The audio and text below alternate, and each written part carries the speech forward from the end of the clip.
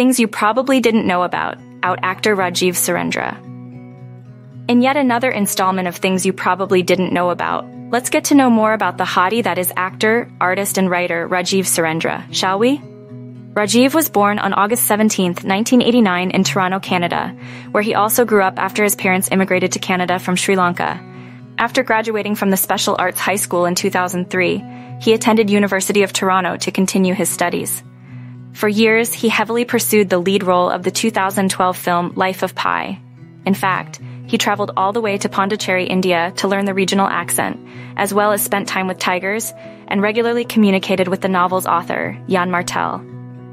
He was not successful in landing the role, though, and he wrote all about it in his 2016 memoir, The Elephants in My Backyard. On the other hand, as an artist, Rajiv founded Letters and Ink, which is a Manhattan-based bespoke calligraphy and graphic design service that creates art and branding for businesses with the use of pen, ink, and chalk.